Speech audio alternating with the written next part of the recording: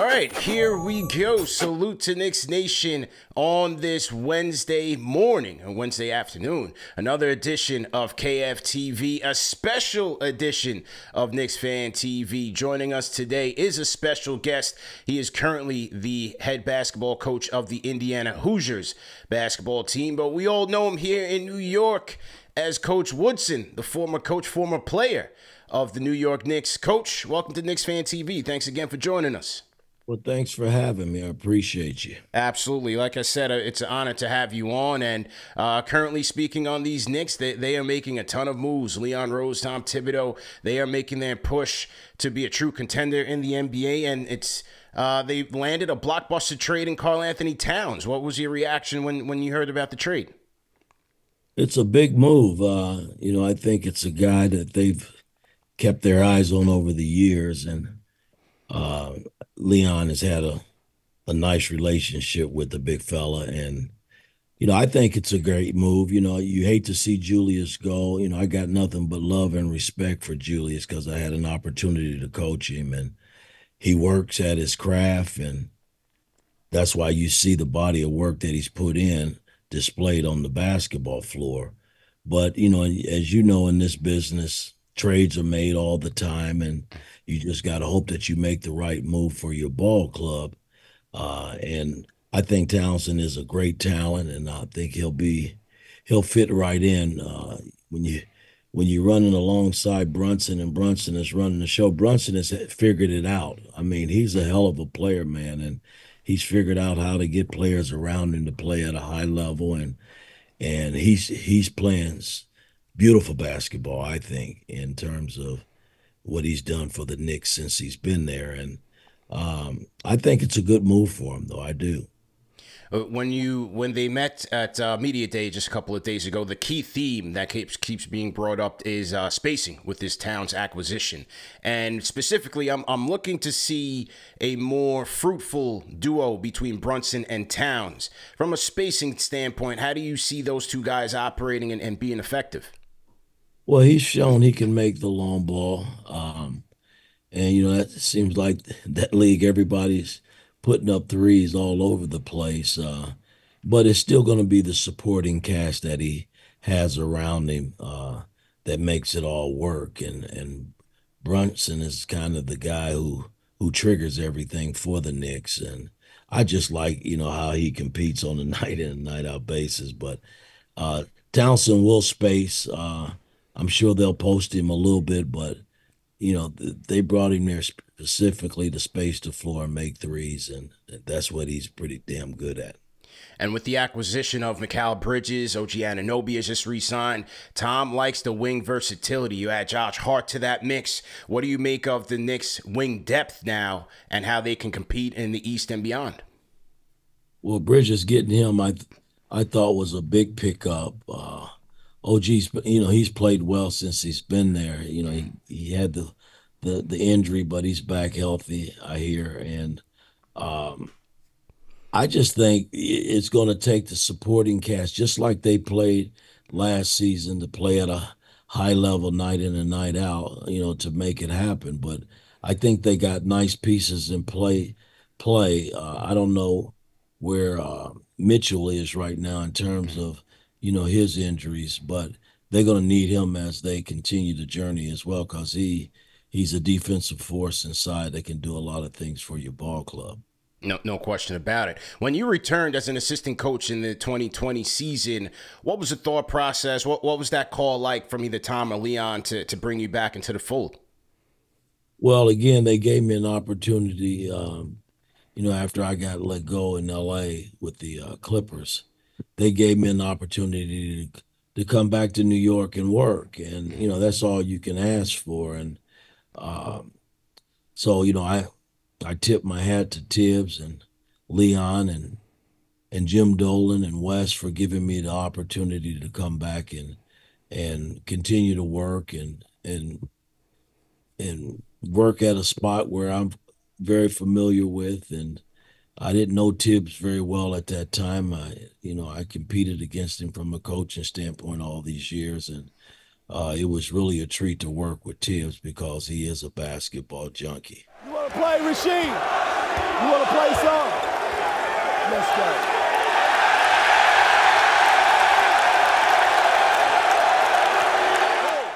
You know, one of the clips that we play on our social media channels is a clip from the 2012-13 season, opening night, Knicks against the big three of the Heat.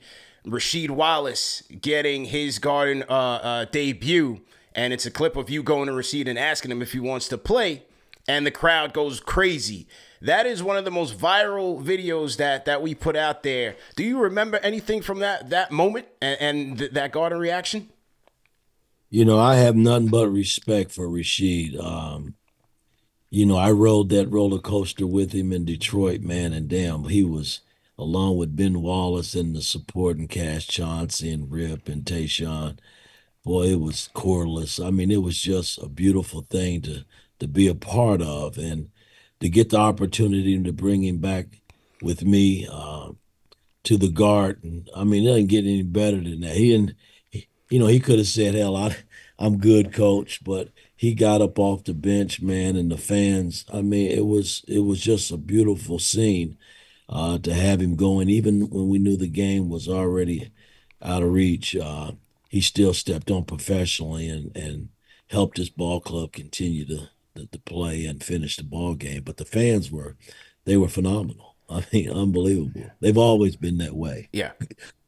No question about it. And, you know, you coach this team for 2.5 years as the head coach.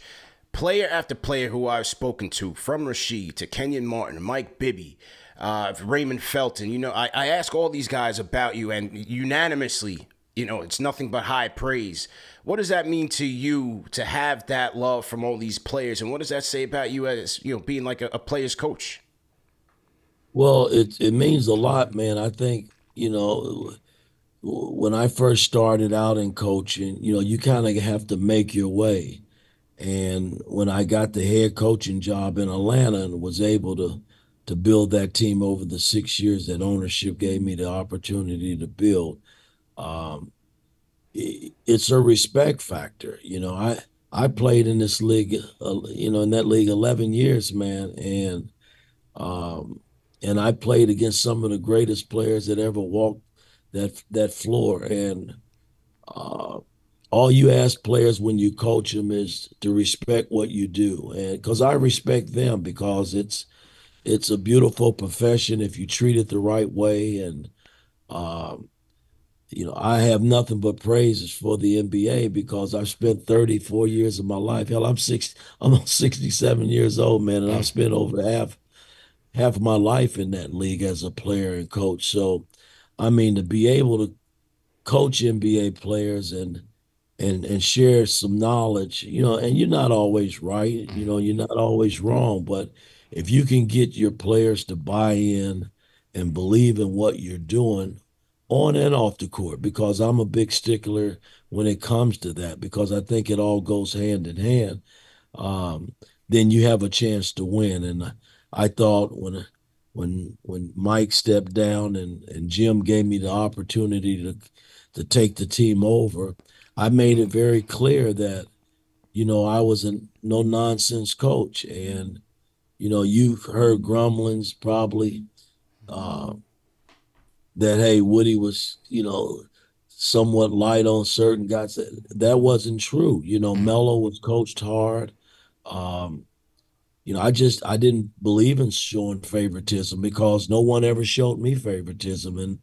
And a lot of the teams that I played for, I was one of the best players on the team. So you expect to be coached. So that's how I was brought up, and that's how I still coach today. I mean, I coach to win, and I coach to push guys in the right direction and get them better, and in return, hopefully we win a lot of games because that's what it's all about. When you took over for Mike D'Antoni in that 2011 season, what was that adjustment like going in as an interim coach? Because that was the first time you had done that. You had been a head coach your most of your career, but to step in an interim role, different styles with the players, like what was that adjustment like? I didn't look at it in that light. You know, the fact, you know, my bones were made in Atlanta. You know, when I came in and they gave me the job to build that team. So I felt good about my role when Jim asked me, did I want to take the job? And then the fact that, I had played there. I was drafted by the Knicks in 80. And, we won 50 games, and that just wasn't good enough, man, under Red Holzman that year. And so I knew the dynamics of the fan base, the media. That wasn't new to me. It was just me walking in a situation halfway through where, we had to make a move to get the team even thinking about the playoffs, and they jumped on board and bought into what we were doing, and we were able to salvage that season and make the playoffs. And then in the following season, you have the 54 wins. Carmelo third in the MVP voting. You move him to the 4. You bring in significant veterans and Kidd and Rasheed Wallace, Marcus Camby coming back. But they fell short against that Pacer team in the second round. Where do you think things went wrong with that series? Well, I got to take, full, blame for that. I've never shied away from that.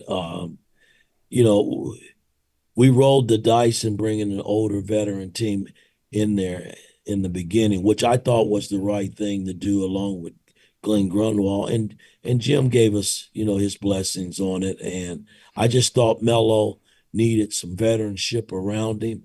The supporting cast was there with him and Amari and Tyson, but we needed, better guard play. And that's why I went with Kidd and Raymond and Pablo bought Pablo Prigioni in, and it was a good mixture. It's just that when we came down the stretch run, one of our key bigs, which was Tyson, he got sick, and that wasn't a good look going into that series. And you got to tip your hat to the Pacers, man, because we had played them great throughout the regular season, but as you know, playoffs is a whole different atmosphere. And we up 16 in the first game early, and came out with great intentions, and we let it get away, and came back to the second game and played great. I mean, it was kind of a blowout, and I thought we could really go in and steal one back, but the Pacers were nasty and stingy, man. They just weren't going to let it happen. And a barrage of threes by the Knicks. Now Shumpert gone back to the bench. I wonder if he was coming in for JR. Anthony attacks. Hibbert denies him at the rim. Block number 5 for the Pacers center. Wow, what a play. Oh, man, what action. Some kind of block. Great back cut there. J.R. Smith caught watching the basketball, and Stevenson again making his presence felt. I recall in game 6 where, Melo had the layup and Hilbert came from nowhere and made a great play on the ball. And, we scored there. It's probably a different series. We come home and possibly wrap it up, but that's how playoff basketball is. But I take blame for that, man. Because I truly believe that was the team to really make some noise and get to the finals, and I just couldn't get them over the hump. Yeah, tough one indeed. When you think about your coaching history, you played under Red Holzman, you worked with Larry Brown, some legendary names. How did their coaching style shape your philosophy over the years? Well, it started back, really, my young tutelage under my high school coach, Bill Smith and Bob Knight, kind of set the tone in terms in shaping my whole career as a basketball player. And, when I got into coaching and I started working for various coaches like Chris Ford and George Karl and Randy Whitman, when I got to Larry Brown, he taught me the right way, man. He just is, and that's no knock against the other coaches. He just taught me how to prepare and and take it more serious in terms of my approach to players on and off the court. In my early days in coaching, I was still in that player's mentality. And if you're going to coach this game, you got to coach and go all the way with it. And I thought Larry set the table when I worked for him in Philly. And I just kind of spun a lot of things that I had learned from Larry from that point on. Uh, and when I left Philly and joined him in Detroit, it was a beautiful run, man. And so from that point on, I felt, pretty good about, my everyday approach to coaching and trying to get players to do the right things on and off the court. So when I got to Atlanta, it was a learning curve because we had such a young team, but ownership gave me an opportunity to build it. And we went from 13 wins to 53 wins and with that young team. And they were an exciting team to watch. And then I was able to come back home to New York. Yeah, there you go. And as we segue to IU now, was there a big adjustment for you in your first year from coaching pros to coaching student athletes? Yeah, it's always an adjustment when you start something new that you've never done. I think coaching is coaching, but college is a little different. I tell this story all the time. After I did my press conference, I gave this all-star speech, to the players that were still here in uniform. And I asked everybody who wanted to stay on board to raise their hand. And all the walk-ons raised their hand. They're the only ones. So I'm like, oh, shit, this is devastating, man. I mean, we had a bunch of disgruntled players starting at the top with Trace Jackson Davis. And I'm sitting here begging guys, I'm new. You got to give me an opportunity. I'm not, what's happened in the past is behind us and, we have to move forward. So I started at the top. I sat down with Trace and his family and got him to commit and come back and be on board with me. And then everybody else seemed to fall in place.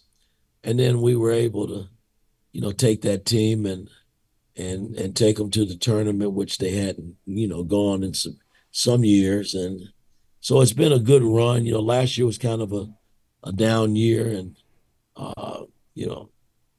as a coach, it falls, strictly on my shoulders. And I didn't get it done in terms of getting this team, to the tournament. But we've made a lot of changes this summer in terms of our ball club based on the dynamics of what college basketball presents these days. And I think we put a pretty good team together. I just got to put it all together to see where it leads us. Yeah, that's certainly interesting because you're going from the NBA where your reputation is established and it's clean with the players. The players are repping you, and then you go to the college and it's almost falling on deaf ears. So that I could imagine that was certainly a challenge. And as you mentioned, you lose a number of players last offseason. Khalil Ware, I got a chance to see him in summer league. Looks pretty good for the Miami Heat. What is that challenge with integrating? You got 6 transfers here of a freshman. What's that challenge of integrating these players into your current roster? Well, it was that way day one coming in. I mean, we brought in, I think, the first year 4 players to our roster, new players. And though that was through the portal. And in the second year, we brought in 5 players. And then after this season, I had 3 players to leave me to go to the portal. And I graduated 2 seniors. And then Ware got drafted to the Miami Heat. So I had 7 scholarships, at my, in my hand that I had to go out and start fresh and basically go through the portal, in which we did. And my staff did a beautiful job in helping me, go land like Big Ballo from Arizona, the big center, which we needed a center, after Ware had left. And we needed guard play, perimeter play, and we were able to go get Miles Rice from Washington State, and we got Kanan Carlisle from Stanford. I mean, I was going all over the place. We got Luke Goody from Illinois, and um, the thing in Hatton from a little small school up here in Louisville. Uh, I mean, we was just reaching, man. And then the kid Bryson Tucker the freshman kind of fell in our laps, you know. Mm. Dad and I had a talk. I flew into Baltimore to meet with his dad in the DC area, and one thing led to another, and we were able to get a five-star player in Bryson Tucker, the only freshman that we have. Uh, so I mean, we got a big 7-footer, Dallas James from Florida, you know, who's kind of uh, a kid that that's got some skill set, but he needs a lot of work. And you know, I'm hoping, you know, once he get about a good month under him, that he's able to contribute behind Barlow a little bit. But um, we got a nice mixture of players for our ball club, and I just got to put it all together. They've been working their butts off since we started official practice on the 25th. So I'm pleased where we are, but we still got a long way to go. There you go. With Ware, was he ever someone that that the Knicks inquired about? I know they were looking at centers in the draft. Was Ware one of those on their radar? Yeah, he was on the radar, but again, nobody really knew. I know we surely didn't know, you know, how high he would go in the draft. He was called to the green room, which is a good sign, but you never know there as well. You know, you can sit there all the picks and not be drafted. So, you know, we were happy for he and his family because, you know, it was a bad rap coming out of Oregon when we got him, and it was work in progress. You know, it took us about a month to really shape him up and get him where we thought he should be playing and playing at a high level, and it carried on through the ball season. And you know, he had a good year, man. I mean, he played extremely well for us. I'm so proud of how he performed, and it paid off for him. You know, he was able to be the 15th player picked in the draft. Just a couple of quick ones for you here, Coach. I know you have to run the practice. You know, NILs has been a hot topic over the last few years, and there was a coaches poll that was conducted over the summer, and they rated Indiana's NIL program to be one of the best in college athletics. What do you make of, you know, the programs that you guys have implemented there, and overall how that's evolved? Well, I won't comment a whole lot about it. I just know that we've been in a good space, you know, for NIL as well as a lot of schools. You know what I mean? That's where we are, man. And you know, I didn't walk into college thinking, you know, that this was going to happen, but it's what it is, man. And you know, it kind of reminds me of being in the NBA a little bit. You know, you're going to have to, you know, have an NIL space until they make changes. You know, I know this rev sharing is a big topic right now as well. Um, you know, I don't know where we are, you know, when it comes to that right now, because there's a lot of decisions that has to be made, but we have been in a good space in terms of our NIL program, and you know, I hope we're able to, you know, stay in that space. There you go. And final one for you here. You know, the fans are highly anticipating this interview. You've been a beloved figure here for the 2.5 years that you were here. Well, plus the season under Thibs as the assistant, as well as a player in the 1980 season. What are you most proud of during your time here in New York? Just, you know, the fan base, and I had my ups and downs. You recall that last year it wasn't real pleasant when Phil came in there, but again, injury bugs killed that whole team. And then when we figured it out and got a lot of the guys back, we made a nice run at the end, but it just wasn't good enough. And you know, I wasn't Phil's guy at that time, and he decided to go in a different direction, which, you know, I've been around long enough to know the sport and how it works. So, but you know, the fact that the fans have always, I think, always been there for me. It says a lot. I have nothing but love for the Knicks and the fan base and Jim Dolan, who I think gets a bad rap. I love Jim Dolan and what he stands for. And, he tries to do all the right things by his ball club. And, when he's financially doing the right things, I mean, what more else can you say? So I'm a big supporter of Jim Dolan's. He let me come home and fulfill a dream that maybe some owners and coaches would not have allowed, but he did that for me, and I have nothing but love for him and Leon and that organization. So I wish him nothing but the best. My eyes are always on the Knicks and their well-being, and let's go win an NBA championship, Knicks. That's how I look at it. Absolutely. Well, Coach, I definitely appreciate the time. I know this is a busy time trying to get the team together, so I appreciate you carving out some time for us. And best of luck to you guys. I know the preseason opener is coming shortly on the 18th, so best of luck to you, and hopefully we can do this again. No problem, man. Much love for you too, my brother. You keep doing your thing. All right. Take care, Coach. Hey, you too, man. Take care. Nice seeing you. Absolutely.